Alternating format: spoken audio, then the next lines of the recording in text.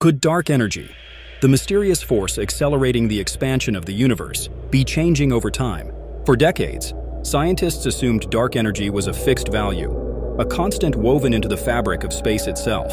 This idea, known as the cosmological constant, suggests that dark energy's repulsive power stays the same no matter what, pushing galaxies apart forever. But some physicists now believe this may not be the whole story.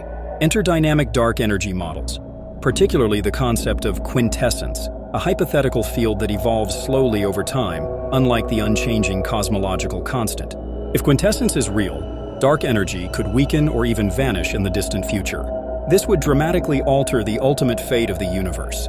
Right now, the cosmos is expanding faster and faster, driven by dark energy. But if that energy fades, gravity might one day take over again, slowing the expansion or even reversing it, leading to a big crunch, where everything collapses back into a dense point. On the other hand, if dark energy grows stronger, the universe could be torn apart in a big rip, shredding galaxies, stars, and even atoms as space itself stretches beyond all limits. These are not just science fiction endings. They are real possibilities shaped by whether dark energy is static or dynamic. The idea of quintessence also helps explain why dark energy became dominant only recently in cosmic history.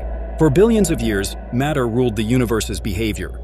But now, dark energy makes up about 70% of the cosmos. If quintessence slowly rose in strength, this timing makes more sense than with a constant value that should have dominated far earlier. To test these ideas, astronomers use telescopes to study distant supernovae, the cosmic microwave background, and galaxy clusters.